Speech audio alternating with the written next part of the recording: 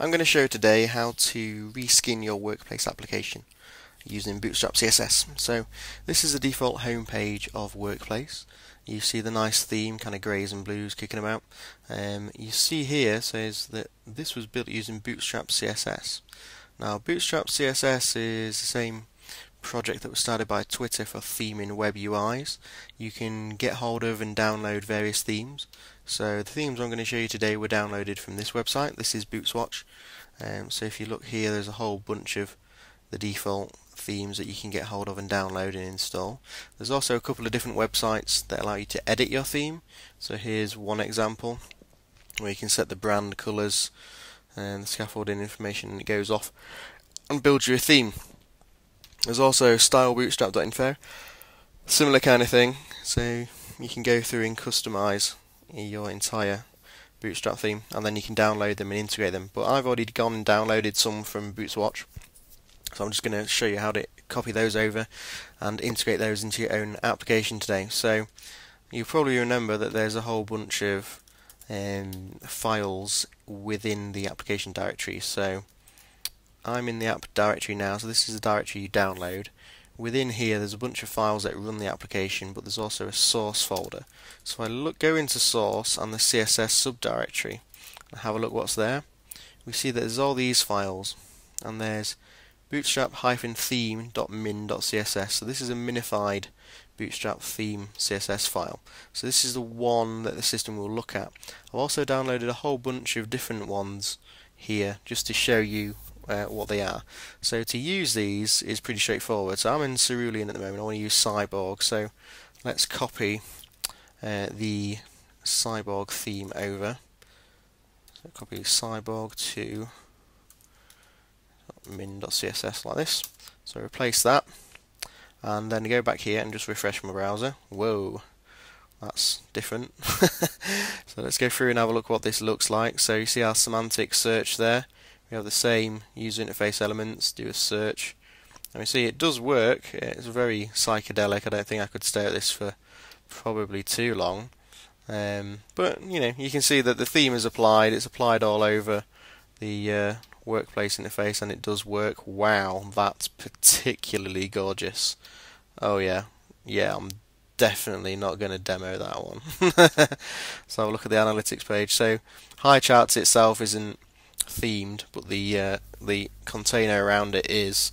HighCharts is based on jQuery. Doesn't really obey the same styles as the rest of it.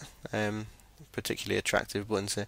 So yeah, I don't think we'll be using that one. Let's try the next one. What do we have now? We have journal. So let's go and copy journal over. Okay, that's that done. So let's go back to this semantics page there. Oh, this is quite nice. This is quite simple. Yeah, I quite like that one. Fairly readable. The pinks could get well, this font could get tiring quite quickly, I think. That's not particularly good either. Yeah, so not a bad theme, but not great. So let's go and switch to the next one. Next one's called readable. Well, hopefully it will be. Let's find out. Yeah, refresh that page.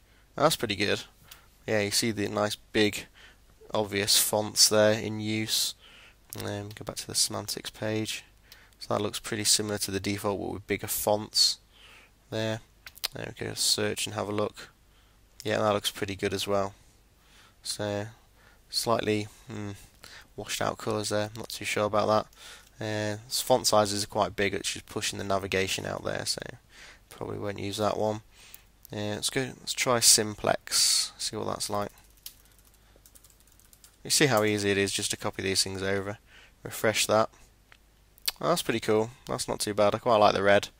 It reminds me a bit of a Windows 3.1 theme though. This is quite good. Yeah, that's quite nice and readable. I like the way that stands out there. Have a look at the analytics page. Yeah, that's not too bad. Next one, let's have a look at superhero. Wonder what on earth that's going to mean.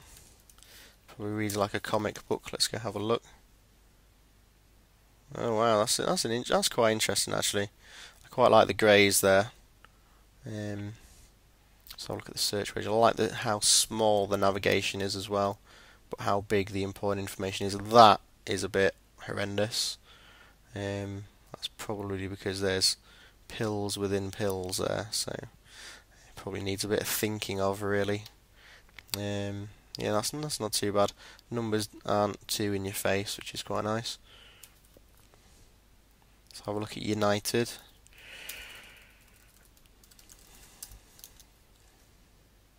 Oh, nice. That's pretty cool. I quite like that. And again, if you've seen the way I dress, you probably shouldn't take my opinions as for style too far. But yeah, that's quite nice, quite readable. I quite like how much that stands out as well. Oh, this is quite cool. Although the text down there does delete, hides itself, which isn't the best. But yeah, the main UI looks pretty good. I quite like that. I could get used to that. And last but not least, Yeti. Let's have a look at Yeti.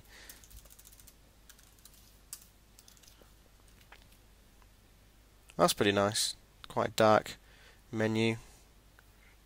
Nice fonts, nice and clear and stand out well. Semantic page looks pretty good. Yeah, so the analytics page, yeah. That's all pretty good. I quite like that. I could get used to that. The light blues, alright I suppose. Let's have a look at the configuration page though, just to make sure that it's not just a fluke, that everything does obey the same. I've not tried this out incidentally. This is one of these pre-sale situations where you never do a real demo. But as you can see, everything's using Bootstrap quite well. Wow, that's big. If ever you think these things are unreadable, and feel free to use one of these other themes. But all still works. That's the main thing. But hopefully, you know, I get asked quite a lot, why on earth, why pick Cerulean? Cerulean's kind of boring. Well, let's have a look what it looks like compared to the other ones. Remind ourselves again. Oh, that's quite nice. It's quite easy on the eye. The navigation's pretty straightforward. Yeah, everything reads quite well, so that's why I use Cerulean as the default, in case you were wondering. It looks a lot better by default than a lot of the other themes. But hopefully that's given you an idea as to how you can use themes in Bootstrap to easily customize your UIs for your customers, and giving you a few ideas where to look for customizations.